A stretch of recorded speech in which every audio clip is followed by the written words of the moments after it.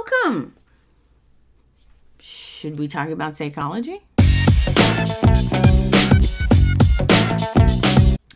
Today I want to talk about gestures. So like gestures, the hand motions, usually hand motions, that accompany language. I started thinking about how interesting gestures were because gestures usually show up before language does. So like in very young childhood, usually gestures show up early to be able to communicate before children can actually speak. But then they don't go away. Like I could sort of like imagine a scenario where we would use gestures to communicate until we have language, and then the gestures would kind of fade out. But that is not what happens. Gestures show up early, and then they just are part of language forever. And so I've always wanted to sort of like learn more, I guess. So I'm using this opportunity, I'm using this video to like learn more about gestures. I'll go ahead and say this. I am what we would call not a linguist. I am a developmental psychologist, but language development is not my specialty, but it's always so fascinating.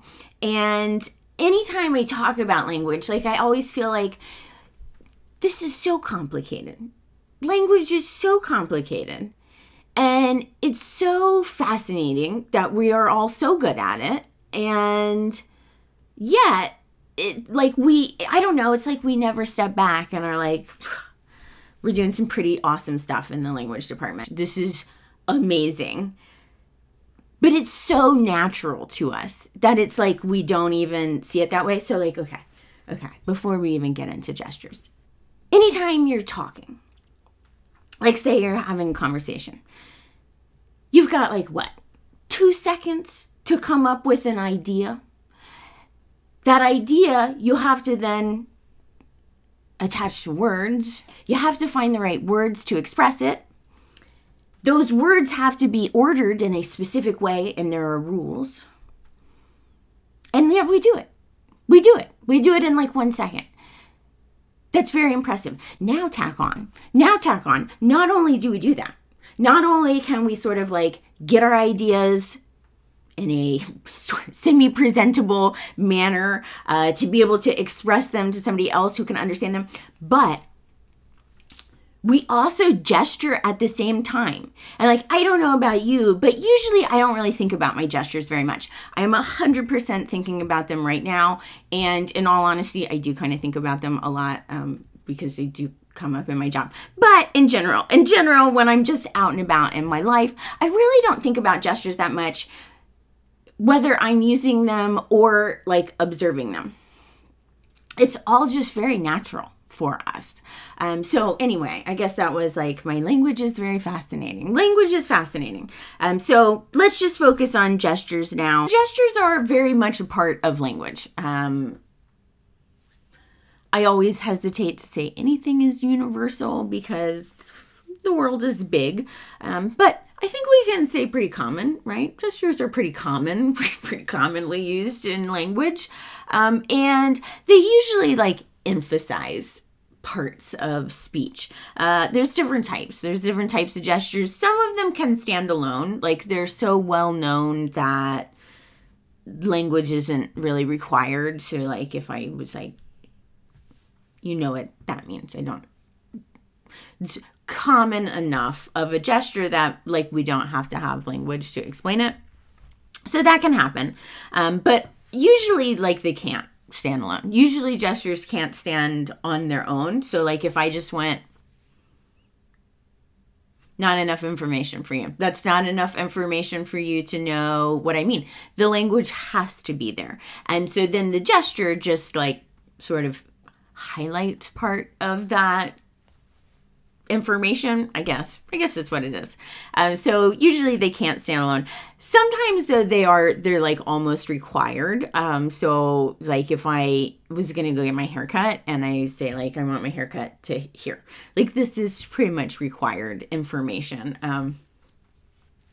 in theory, I think I could try to explain it in words, but I think it would be best. I think it would be best to just use a gesture. So some gestures like that, pointing, I guess, I don't know if it's always required, but if I say like, I think we parked that way, then like you kind of need that information to understand. So that's, I guess, kind of some different types of gestures, but usually they do sort of like just emphasize or like highlight some aspect of speech. So the next question kind of becomes, or at least as I saw it when I was researching this for this video, are gestures helpful? Like, are they helpful in communication? And it looks like yes, which I will kind of hope. Like my hunch is to think they must be beneficial. We're using them all the time. If they weren't helpful, we would have stopped using gestures long ago. But we don't really know that until we go in and look at the data. So are gestures beneficial? And it looks like yes. And so before I say it looks like yes, I need to say this. There's really two sides to this question. Are gestures helpful for the listener? So like when we're conveying information, is it easier to understand when we use gestures than when we don't? Is it like easier to comprehend? That's like one side of the question. And the other side is like, are they helpful for the speaker? Like, does using gestures help us in some way? Both look like yes, but the answer to both, because it's psychology and people are complicated and everything is complicated, the answers are complicated, but it does look like yes. So let's break that apart. First, let's talk about, are gestures helpful for the listener? Like, do they help people comprehend what we are expressing, what we're communicating? And in general, it looks like yes. And overall, it's a medium effect size overall, but it's fair. It's fair. So they do appear to help people understand what we're communicating a bit. But it depends on like the type of information / the type of gesture. So some like information, some types of information just lend themselves to gestures better. So like if we're talking about shape, if I say it's like it's a square, like that really lends itself to a gesture really nicely. Spatial relationships, like saying something is underneath something else, that lends itself to gestures very well. So like shape is good. And I forgot to say this. I think of these as tips. If anybody's looking for tips to like how to use their gestures better, these are the tips. So like shapes work well. Sort of like spatial information works well. And also like motor behaviors. Motor behaviors are another one where like imagine if you were trying to explain to somebody how to use a hammer. Like sure, you could use words. You could. Or you could just go, it's like this. You just go like this and then that's it. So motor behaviors, I assume because gestures are motor behaviors, lend themselves nicely to gestures. Anyway, how beneficial gestures are, it does kind of depend on what's being expressed. Certain things, abstract ideas, something like color, gestures just don't seem to help all that much. Okay. Also, another sort of like way gestures can be more beneficial is if the information that's in the gesture is like not part of the speech. And so they call these in the literature like redundant gestures versus non-redundant gestures. So I'll give an example. So this is an example. This is a gesture I use all the time in class when I tell students to do assignments that are like, they're easy. They're like a reading assignment. I say like, it's easy money. It's easy money. Don't forget about that easy money. That's redundant. That's just, the gesture means money, and what I'm saying is money. So really the gesture doesn't add all that much information. In a non-redundant gesture, and this is not my original idea. I will make sure to reference whoever said this originally, but it's such a great example of non-redundant information. But like, okay, so if I approach you, I just walked out of a room and I said like, ugh, it's rough in there.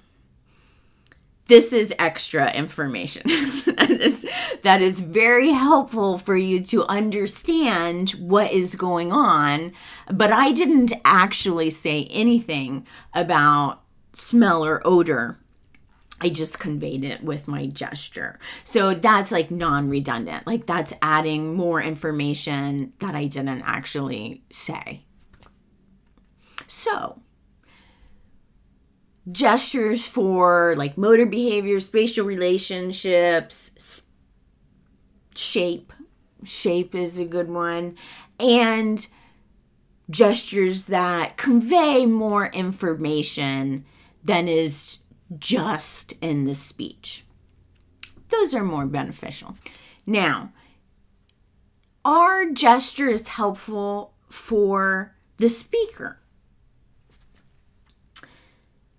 I think yes. Okay. And so I'm not 100% sure on this, but what I was seeing was really interesting. It really looks like gestures do help the speaker, but like kind of in ways that I didn't predict. To me, it looked like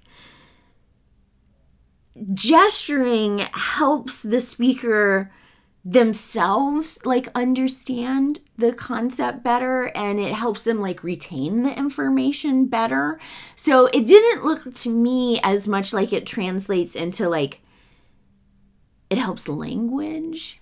I think this is fascinating that like gestures might help us understand concepts better. I started to think this might relate to like when we instructors tell students like a good way to learn is to teach someone else, that we learn well when we teach others. And I was thinking this might be part of that not only when we teach others, it helps us learn because you have to get your thoughts in order to be able to try to like explain the information to someone else. But what if gestures are part of that? That like within that sort of like explaining this to somebody else, we're also starting to use gestures more than we would if we were just like sitting down and reading through the material. And that can then help us understand and retain information better. I think that's very cool. I think that's a very cool finding. So yeah, there's another tip. That's another sort of like tip, how to use gestures in life. If you want to understand something, try to walk through it with gestures. See if it helps. I don't know. I don't know if that's really rock solid advice. I might be sort of like taking the research further than it really can go. Unknown. That's unknown. But I don't know. I think gestures are cool. I do think they're probably important. They seem helpful. So that's all I got. That's pretty much all that I know about gestures. If I missed something cool though, let me know. If you know something cool about gestures or language development in general, if there's other things about language that you think are cool, let me know. We'll see if we can talk about them. Otherwise, thank you for sticking with it to the end, and I hope to see you sometime.